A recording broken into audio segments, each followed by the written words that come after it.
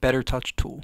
I would have sworn it used to cost over $40, but alas, it's currently listed at $21 for a lifetime subscription. That is just an incredible deal. Basically, what BetterTouchTool does is it allows the user to choose an input method, whether it be a trackpad gesture, touch bar button, magic mouse swipe, etc., and choose an automated action that is triggered by that input. I use BetterTouchTool for tiny little small changes. Things like force press top right corner of trackpad to activate Siri, or swipe in a specific triangle to open a new Finder window. Let's check out my favorites. So once we have BetterTouchTools installed and open, you'll see its icon in your menu bar. If you click it and click on Configuration, it'll take us to the menu where we can create our own shortcuts. So the first thing we do is we choose what our input method is going to be.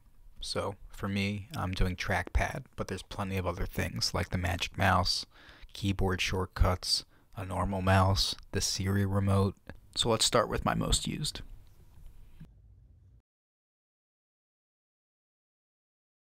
So the way that we're going to do that is we're going to hit the plus and we're going to choose our trigger, which is going to be a 3-finger force click. So we go to force trackpad gestures and then we find 3-finger force click.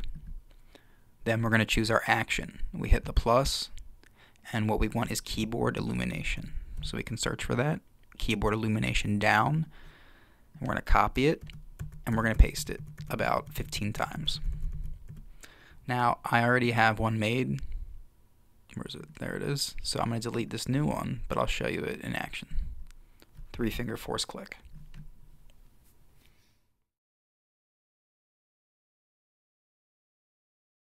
This next one is to open any app that you want just by force clicking a corner of your trackpad, almost like giving your trackpad hot corners. If I force click bottom left, I get Launchpad. Bottom right, find my launches. If I force click top left, I get my activity monitor. Top right,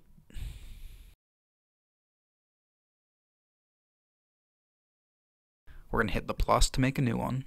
We're going to choose our trigger, which is going to be force clicking again, but this time it's going to be a single finger click. Let's find that. Corner click top left, corner click top right.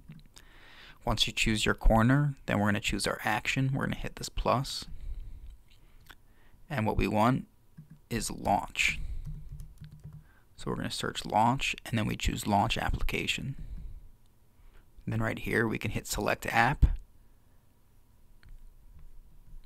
And really whatever you want.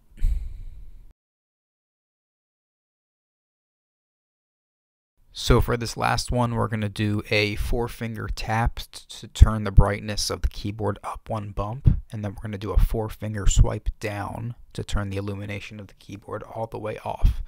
So the way we do that is we're going to hit the plus, we're going to choose a 4-finger gesture, and we're going to do 4-finger tap, and then we're going to choose the action that happens.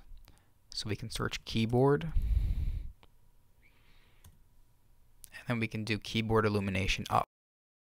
So I have it already made, so I'm going to delete this one. But if I do a 4-finger tap, the keyboard brightness goes up 1 bump.